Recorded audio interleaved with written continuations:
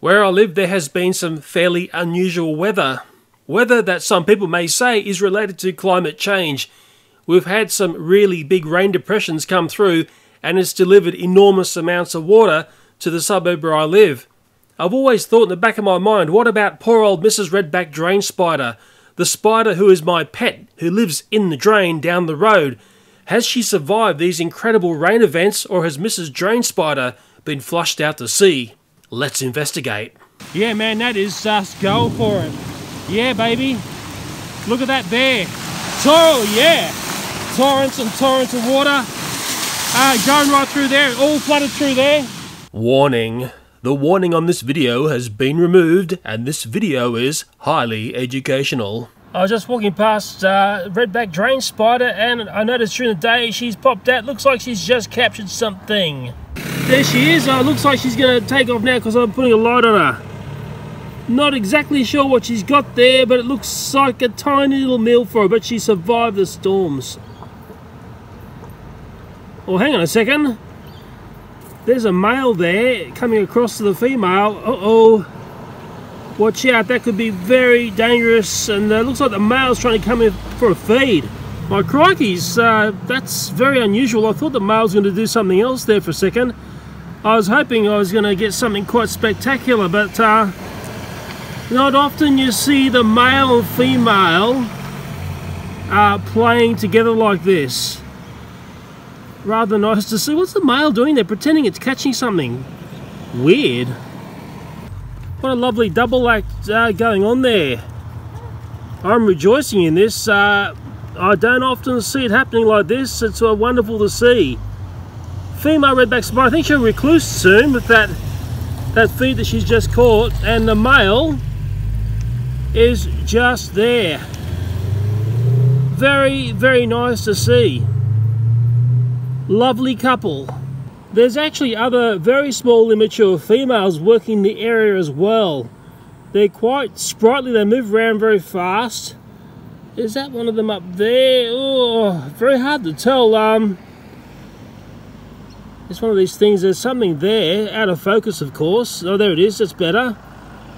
That looks like an immature female. All sorts of crikeys, they're coming out of everywhere. All sorts of redbacks up in Mrs. Redback's drain. Amazing. So basically the drain down there is absolutely crawling with redback spiders, multiple generations. Wonderful to see. Maybe I need to come back here at night when it's a lot quieter. People are looking at me like I'm a goose laying in the gutter. While I'm looking at drain spider across the road is this bin here. This was majorly infested with redback spiders last spider season. Let's see what's going on now. Well, I can see ants tracking through there, and if I run my finger through here, I'll tell you what, I can't feel any spider web, so maybe someone's come along and done a bit of spider control on this very nasty bin. Just coming around to the roadside. Oh, okay, it's telling a little bit of a different story if I run my finger through here. Okay, there's ants there. There's a spider, a very small redback spider, and I'll go in close on it, hopefully you can see it. There's a very young redback there, very difficult to focus on. It's very small, but it's setting up, well, a new family around the bin. When they're this young, they're really hard to spot. I can get my finger in there and tickle it, and I'll probably run away. Oh, crikey, there's something else running out here. I don't think that's a redback, that's something else. Anyway, this is a dodgy edit. I just had an interruption. I had to speak to someone. The spider has basically reclused back into there, but in reality, this is going to set up as the redback spider's home for next season.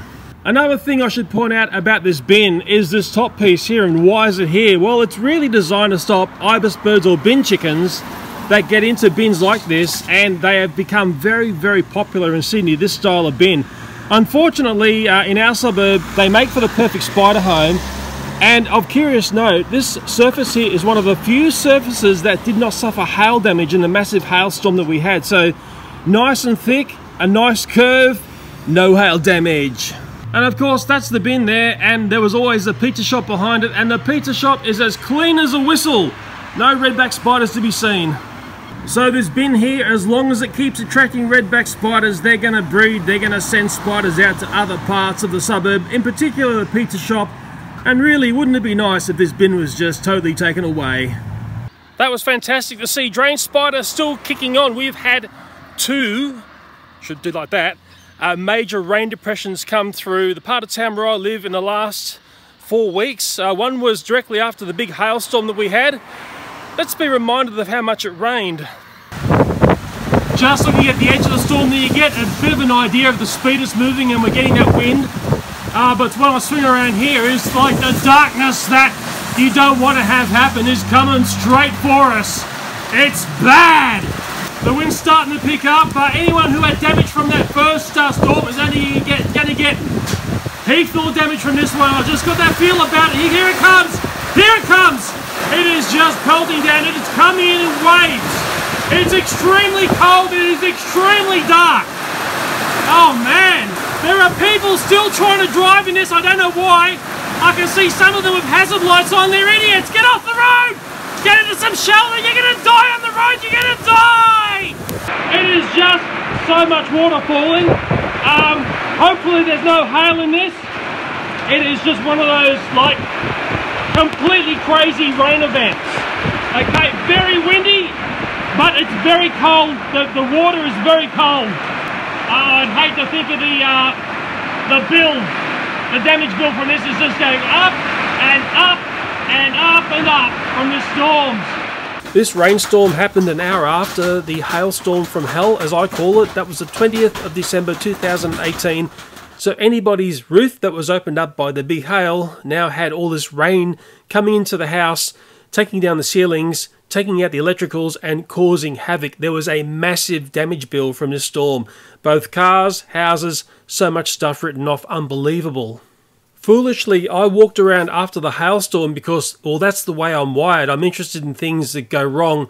And what I should have been doing was taking a look at my mobile phone, because I could see some people were frantically trying to fix their roofs, and I kept thinking, why are people so busy and so frantic about fixing their roof? Is there something they know that I don't know? Well, of course, they must have known this massive rain depression was on its way. Put it this way, looking at the radar, it was certainly showing that there was something really bad coming in, and sure enough, it came. And when we had that rain depression, I thought, I wonder if drain spider survived that. Well, obviously, drain spider has survived that, and also, well, the whole family has as well. Environmental impacts on these spiders, I've always thought that's one of the big things that pulls down their numbers, but then again, now that the fact that drain spider can survive major rain events, maybe it has very little impact on them at all. I dare say the spider experts will tell me more. Yes, spider experts. Thank goodness for them. Occasionally I get a very nice spider expert come across my content, and I will put my hand up and I will say, I am not a spider expert, I am not an entomologist, but I have learnt lots of things about redback spiders, well, simply because I've looked at them and put a camera over them for a number of years, and strangely enough, I feel quite fond of them these days. In the video where I showed the last remaining redback spider after 16 weeks of being in a very dynamic redback spider tank, I asked the audience a very simple question. Sadly, only a few people seem to want to answer that question, and that has me worried. But I took notice of one person who made a comment, and it was a channel called Winton Night. Please remember this channel name, very important to remember this one. That person there named this redback spider Bindi. And it's funny, when I saw that name pop up, that's a fantastic name, because the first thing I thought of is the wonderful person called Bindi Irwin, who is Steve Irwin's daughter. And then luckily for me, I was inquisitive about the person who named the spider Bindi, so I clicked on this channel, and my crikey Charlies, it is an incredible channel. This young boy has got a very big future. He comes across excellent on camera, he doesn't mince his words, and he does his own style. He's not there copying other people. And let me rant here for a bit. When I see copycat channels and people just mimicking and copying other channels on YouTube, I turn right off and I say nothing about these styles of people. I am sick to death of seeing copycat producers on this site, but Winton Night is doing it his way, and it's different and it's good. I really liked what I saw in his channel. And what I do when I take a look at someone's channel and I start to get inquisitive, I take a look at the first video they put up onto YouTube. I also look at their most popular video they put up onto YouTube. And then I look at things that maybe is similar to what I'm doing. So I looked at some of his redback spider videos. Winton Night has an excellent YouTube channel, but I'm really fearful that he's against the YouTube system that seems to be hiding away these wonderful producers. And what is a little bit scary is there are a number of critter channels where people were showing bugs and whatnot, doing stuff, and some of those have just disappeared. I can only assume the YouTube system has decided, well, we've had enough of this style of content, away with you, you're off the site. And in a very telling way of today's YouTube and how twisted it is towards the certain end of the site, is when I looked at Winton Night's videos, and I looked at a number of them, the videos that were being suggested to me was Brave Wilderness and Monster Bug Wars. Well, hang on a second, why aren't I being suggested more of Winton Night's content?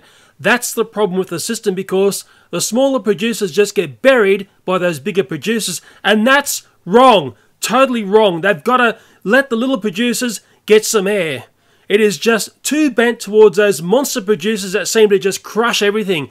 And I'm sorry for ranting and raising my voice, but I know if Winton had his channel on this site, let's say 7 years ago, he would have been in a totally different environment. He would have been on a site which is much fairer, and he would have had a really, really great rise to the top, because unfortunately I feel that the system is bent against him. And let's say if I see that this channel falters and fails, well, it's proof that YouTube is really losing the plot in what's very important when it comes to fresh people making some good media. Now, what Winton Night needs to do is not connect to an old, burnt-out YouTuber like me, because Google are doing their best to get rid of my channel. Winton needs to connect to Coyote at Brave Wilderness and somehow be mentioned on those videos and have multiple links via Coyote so he becomes mega famous. But I don't think that's ever going to happen, because what I've seen on this site for many, many years is those who are above other YouTubers will ignore those who are below. It seems to be the way the place works. I spoke to Winton via a couple of comments on his channel so everybody can see the way I was speaking to him. I speak openly and honest to him. I don't hide any facts. I rarely ever do shoutouts like this in the many years that I've been on this site. And I've been done over by a few people in the past who come along and they want to partner up to your channel and, do a collab. And in the end they offer the world, but they deliver nothing. I call them the all suck and no blow styles of people. Sadly, I've come across too many of those in the last 12 years. Winton, I wish you the best of luck, and my crikeys, you're going to need it, because today's YouTube is nothing like the YouTube I started on many years back. And really, the big changes have happened in, let's say, the last 4 years, 5 years, and in particular when the advertiser backlash happened and it seemed to have sapped the money from the site. Why didn't YouTube/Google pull out those top tier YouTubers who were playing games and making inappropriate content? How come the whole site got punished for the crimes of just a few? That's the part I don't understand. All I know is that I'm also part of the problem because of the way YouTube treated my videos after being age restricted and flagged. If I got them back, well, they were just re-age restricted and re-flagged. I just hope your channel is not viewed and treated as poorly as my channel has been in the last couple of years. Maybe the only good sign and hope we've got for the future is when I take a look at the 2018 YouTube Rewind video, YouTube have achieved the miraculous goal of creating the most disliked video on the site. And I'm sure YouTube are thinking, how did this happen? How can we fix this problem? I know how they're going to fix the problem. You know how they're going to fix the problem. They're going to ignore it. And that's the problem.